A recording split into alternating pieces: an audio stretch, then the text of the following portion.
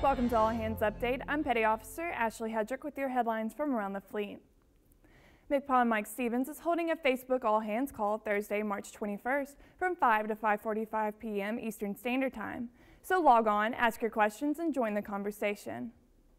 The aircraft carrier USS Ronald Reagan wrapped up more than a year's worth of maintenance and overhaul March 18th and headed back to her traditional home port of San Diego. The ship has been in Bremerton, Washington since January 2012 for a docked planned incremental availability. Along with the scheduled maintenance work, Reagan faced unexpected challenges which included work on the ship's main engines and rudders. Once the ship arrives in San Diego, its focus will shift back to operating at sea. You can read more about these stories at Navy.mil. From All Hands Update, thanks for watching.